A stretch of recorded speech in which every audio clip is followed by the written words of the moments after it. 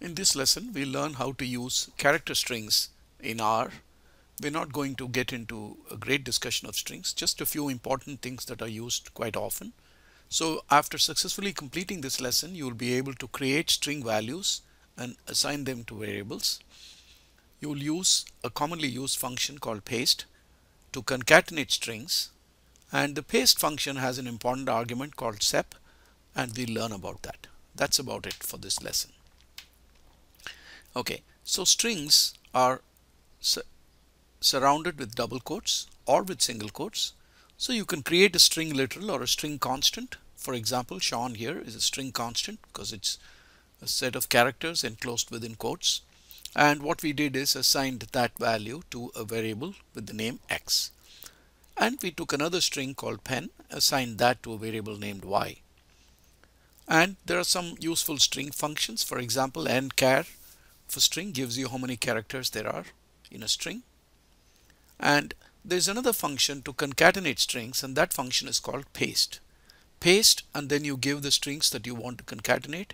It could have two or more arguments. Often it's just two arguments. So when we say paste x comma y, it's going to paste together the two strings. But the paste function does a little bit extra by default. Notice that in addition to concatenating the two strings, it also added a space character in between. Okay. Now you might want it, you might not want it, and we have complete control over that. So let's see how to do that. So again, we've got the same two strings. So now I'm saying paste y comma x. This time I've changed the arguments around. So first will be pen and then Sean, and then I'm saying the separator between the two strings should be comma space, right? Because that's what is within the quotes here. So I said within quotes comma space. So what's going to happen is it's going to show us pen comma space Sean. Okay, so we have control over what comes in between the character strings that are concatenated. So again, we're looking at the same two things. This time I'm saying I don't want anything to be there between the two character strings that are being concatenated. So I'm saying sep equals the null. That is quote quote. There's nothing in between them. There's no space. There's nothing in between. It's just quote quote. So in this case, you'll just see Sean Penn, right? Of course, the order is XY. Therefore, Sean first and Penn later. Okay, so that's it. Those are the things that we'll be using commonly with respect to strings.